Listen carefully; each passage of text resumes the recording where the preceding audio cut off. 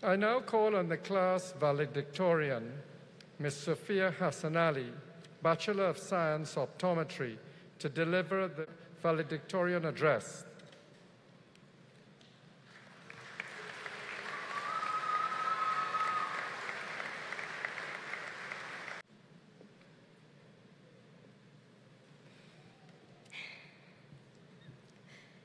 Chancellor, the University of the West Indies, Mr. Robert Bermudez. Vice Chancellor, Professor Sir Hilary Beckles. Pro-Vice Chancellor and Campus Principal, Open Campus, Dr. Luz Longsworth. Pro-Vice Chancellor and Campus Principal, St. Augustine Campus, Professor Brian Copeland. Deputy Campus Principal, the UE Cave Hill Campus, Professor Clive Landis. Pro-Vice Chancellor, Graduate Studies and Research, Professor Dale Weber. Pro-Vice Chancellor Planning, Professor Denzel Williams. Deputy Campus Principal, the UE St. Augustine Campus, Professor Indar Ramnarayan. University Registrar, Mr. William Aiton. Campus Registrar, Mr. Richard Saunders. Campus Bursar, Mrs. Andrea Taylor Hanna. Campus Librarian, Mr. Frank Sudin. Public Orator, Professor Christine Carrington. Former Campus Principal and President, University of Belize, Professor Clement Sankat and Dr. Rohani Maharaj. Faculty Representative, Medical Sciences, the UE Alumni Association, Trinidad and Tobago Chapter, Dr. Irvinel Moore. Deans and other members of senior management and staff of the UE St. Augustine Campus. President of the Guild of Students, Mr. Jonathan St. Louis Nahus and other members of the Guild of Students, members of the private and public sectors, executive management of other tertiary level institutions, members of the media and our specially invited guests, graduating class of 2017, ladies and gentlemen, good evening and assalamu alaikum. I greet you with the universal greeting of peace. Graduation ceremonies serve two purposes: to look back at what's accomplished and to look forward to what's to come. It is a pleasure and an absolute honor to address you all on this auspicious occasion. As your 2017 representative, I congratulate all of you on your achievements. We have earned the opportunity to be in this room today. And with that being said, how about a round of applause for us?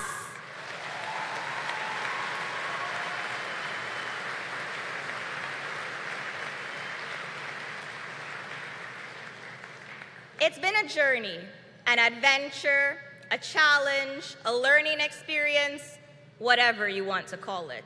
It's been a long one, but we did it. We've sat through many lectures, survived never-ending clinic sessions, all-nighters of Googling case reports, cramming sessions where the information disappeared the second you look at the exam paper, and way too many KFC snack packs.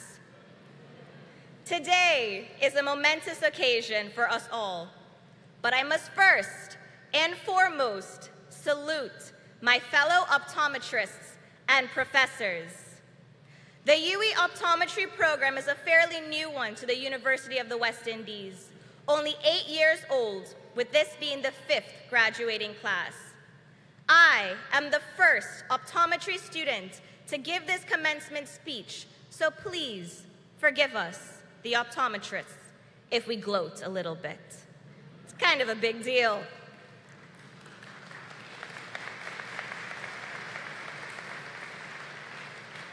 A few years ago, after noticing that there was a great shortage of optometrists in the islands of the Caribbean, 2020 was declared as the year by which preventable blindness should be eradicated in the region. A proactive government here in Trinidad and Tobago worked with UWI to develop this optometry program and to address this declaration. I thank the Dean's Office and everyone who fought for this program and fought to make it what it is today. However, after 5 cohorts of graduates, our public health services and those of the other islands still have not employed one new optometrist to address the requests of the UN. It is time that our RHAs here and in the other islands address this sad situation. The international standards set by the professors and the methodologies of training have surpassed a lot of expectations, including my own. This field is much more than simply refracting and prescribing glasses. We are helping improve quality of life, mobility, and functionality. When sight is lost, sometimes the easiest and most mundane tasks become impossible. If you could see me up here, first, thank God, and second, thank your optometrist. Optometrists, like pharmacists, physical therapists, and nurses, we are not doctors, but we work hard as primary healthcare providers, and I hope that my presence here today can encourage all of us to work together to benefit our patients and society as a whole. Vets and dentists and all of you other doctors, I know your struggles, but I implore you all to put aside egos, forget your wallets, because our country needs a more efficient and accessible healthcare system. Our country needs people who can encourage healthier lifestyles, not just treat diseases. The health of patients,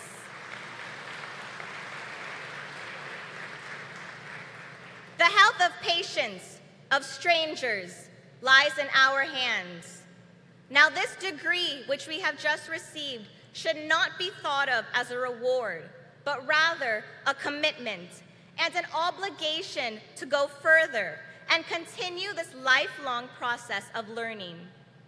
As we embark on this new journey, I hope my words can resonate within you. There are more hills and valleys ahead, but it's the valleys that determine the heights of our peaks. Only experience will provide us with the practical skills which we now lack, but soon enough, we will have enough stories to have really learned.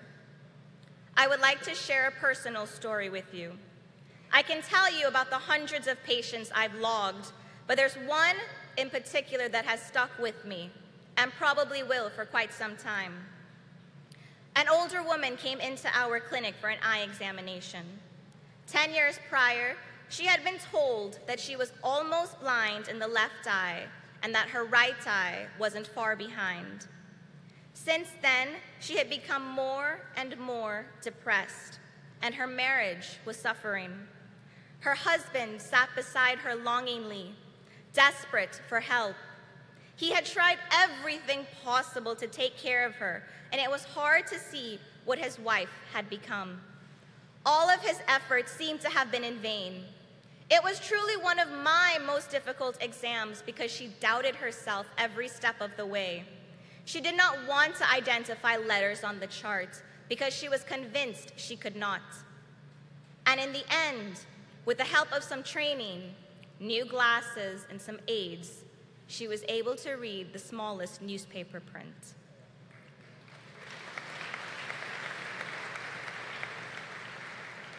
She was in shock. One person many moons ago gave her a very dim diagnosis, and psychologically, she had given up on being an independent and functional woman. Tears of joy came to her eyes, and it was amazing to witness how her husband consoled her.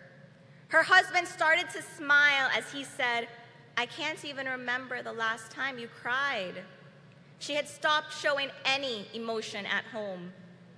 And she replied, "That's because you don't do anything to make me cry."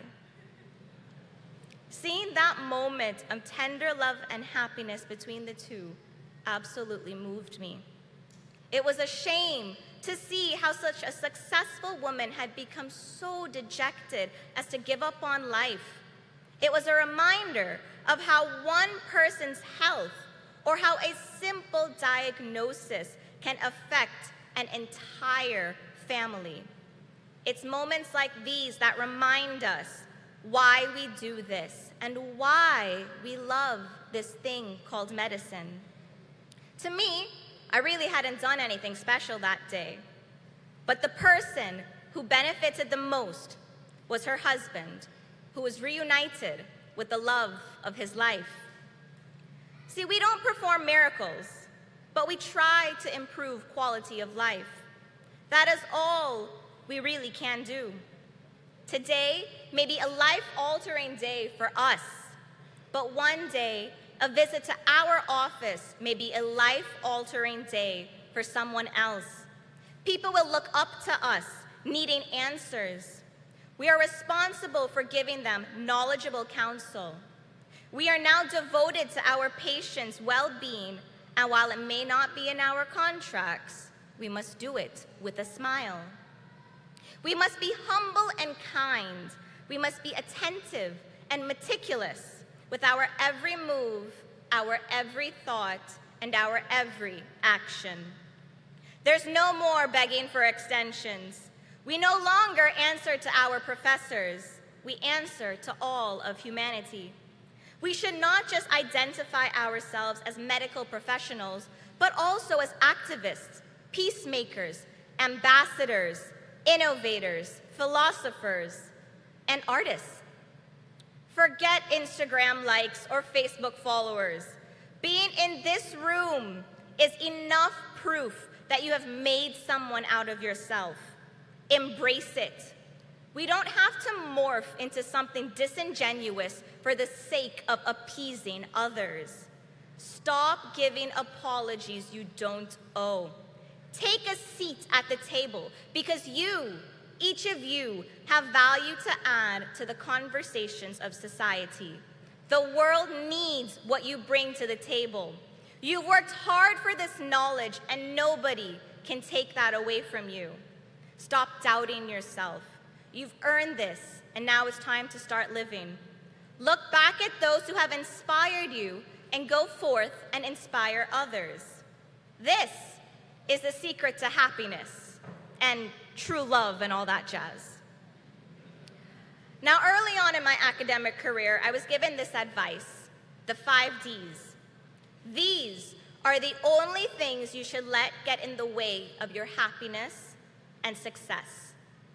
Death, disease, disaster, divorce, and disemployment. Remember that. As a Muslim, I believe that Allah, God, tests us in different ways. Life has a way of giving us hurdles when we least expect it, and most often when we're least prepared. During this course, our lives have been tested, far more than on paper or in the clinics. That doesn't mean we can't overcome. Some of my peers have lost family members. You can always retake a course, but you can never bring back a loved one. Your parents may be divorced, and you may have family members fighting very serious diseases. On the other hand, some of us are now married. Thank you, Lovey. And there are even a few little ones amongst us. These are the things that make up our lives, the good and the bad. As I wrap up, so we can get some dinner, I must take a moment to say thank you.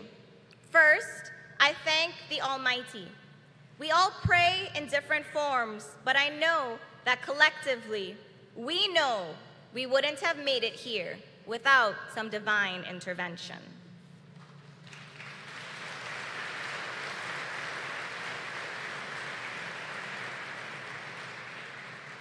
Secondly, I honor those who have shared in the sacrifices, the struggles, and now the success.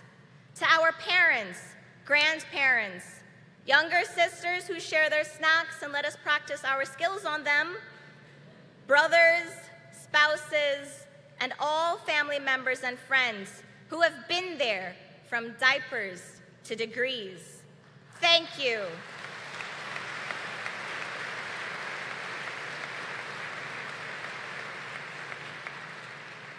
Thank you for sharing in our dreams. To our teachers and all of the support staff, we couldn't have made it here without you, and our achievements today are yours.